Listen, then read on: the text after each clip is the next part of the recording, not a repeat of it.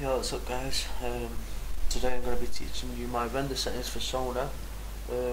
I'll do another video with Pinnacle Studio later on, that I just can't be bothered right now. I've imported a clip just to show you guys my settings. Quite a few have asked me for this, but anyway, to set up a new project settings, you want to click 960 by 540, frame rate 30, and just basically copy what's on here.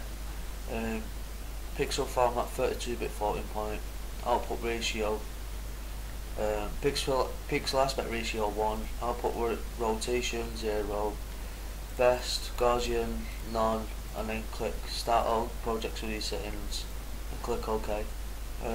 Import your clip, do whatever you want to it. But when I'm rendering my videos, I put these effects on it. I put one vision letter, and then I click on the vision letter tab and bring the strength all the way down. What this does is it puts a tiny little blur on. I know it sounds bad, but it actually does make it a bit better quality.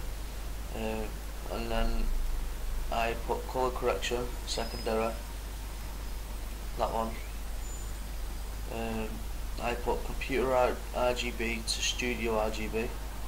No, I put studio RGB to computer RGB on. Move that. And then if it's dark like that, which most of the time it isn't, but if it is, brightness and contrast, I put a reset to none on, and then just up it 1 or 2, 3 steps just so you can see again. And this takes it to 0.6, and that's that. And one more thing, right click and then click properties, make sure this is unchecked, maintain aspect ratio, that makes sure it's full screen. And if you're from the UK also, see this little green bar here, that can get annoying, so make sure you crop it, make sure you take out the black bars. These black bars here are only here because the Medal of Honor game is like that. If it was COD or Call of Duty, it wouldn't be like that, but make sure you crop it anyway, just a tiny bit in, to get rid of the black bars and the line there. And then once you're done with that, you want to render it. Render as, I'm going to go to my HQ settings, which are, make sure it's WMV, and then click custom. Audio, you can just leave it as it is.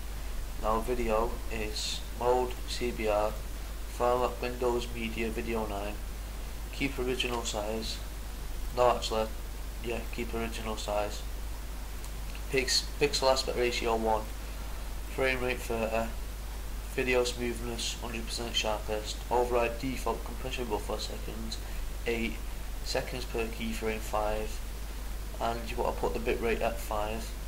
And then you can just leave everything unless you're on Vegas Pro 9. Make sure you've put the video rendering quality best, and then just render it out. And then that's how I get my quality with my dazzle, guys. If you're having any trouble, just comment in the section below, but if it doesn't work, you'll have to try your own in the settings. I'm sorry. I tried my best. Well, thanks for watching, and make sure you stay subscribed. Bye.